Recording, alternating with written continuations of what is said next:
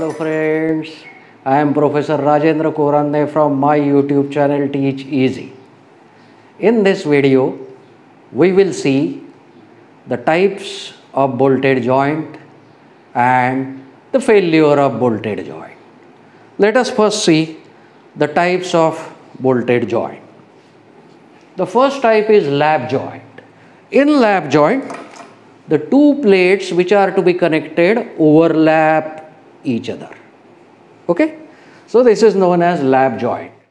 You can see here that these are the two plates which are connected by lap joint. This is a thicker plate, this is thinner plate, and this common portion is known as overlap or lap. According to IS 800, this minimum overlap shall not be less than 4 times T or 40 mm, whichever is less. What is T? You can very easily see. T is the thickness of the thinner plate to be connected. Now when the lap joint is used, the bolts are subjected to shear. It is very clear that in this case, this bolt will be subjected to single shear because the shearing will take place along one cross section only, single shear. Now let us see the second type of joint, that is butt joint. In butt joint, the two plates to be connected butt against each other and the cover plates are used over them. So these two plates are connected by butt joint and this is the cover plate, these are the bolts.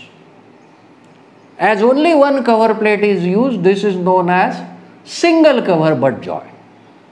Here one cover plate above the plates and one cover plate below the plates. Therefore two cover plates are used. So this is known as double cover butt joint. This is known as single cover butt joint. Now in single cover butt joint, the bolts are subjected to single shear only.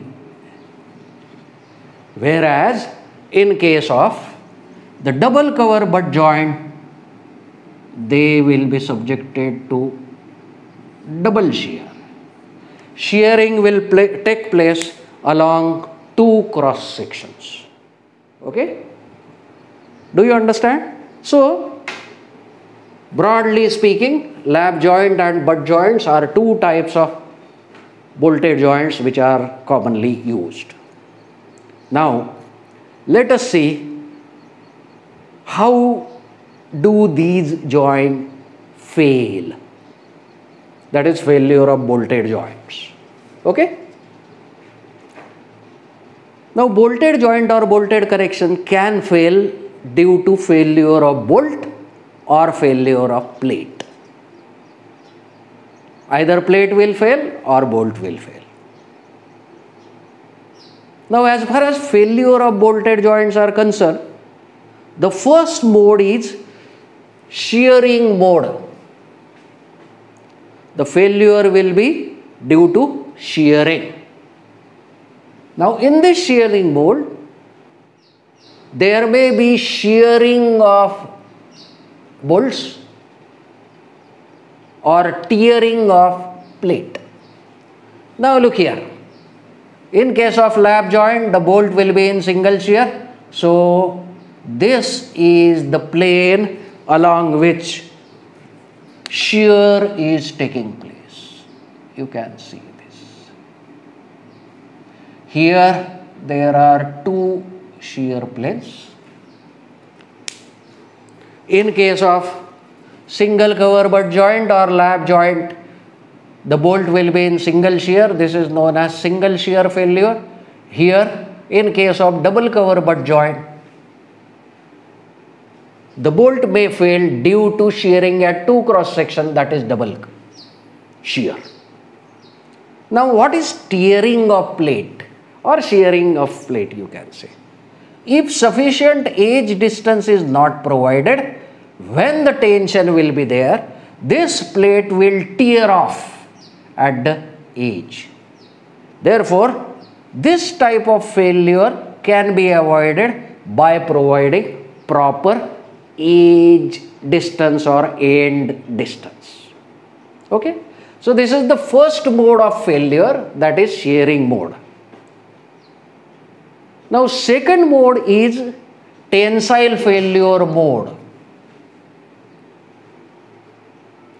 Now in this tensile failure mode, the bolt may fail due to tension, or the plate may fail due to tension at critical section. So this shows tensile failure of the bolt. So generally in these types of joints, bolt is not subjected to tension.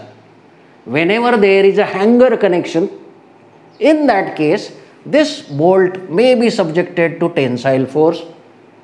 Okay, so it may fail by tension. Now in such cases, when two plates are connected, it is possible that failure of plate may take place at critical section which is passing through the bolt holes. So this is tearing or tension failure of the plate at critical section, because at this section holes were made for bolts, so the section will be critical. The third type of failure mode is bearing failure mode. Okay. Now consider the case, two plates are connected and tension is applied. So this is the bolt hole and this is the bolt. So when tension is applied, it is possible that that particular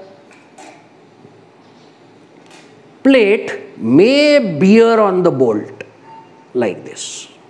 So this is bearing of plate on the bolt, and this is bearing of bolt on the plate. Okay, due to that it may fail like this. Okay, so the failure of bolted joint can be due to failure of bolts or due to failure of plates. Failure of bolt can take place due to shearing, due to bearing and due to tension.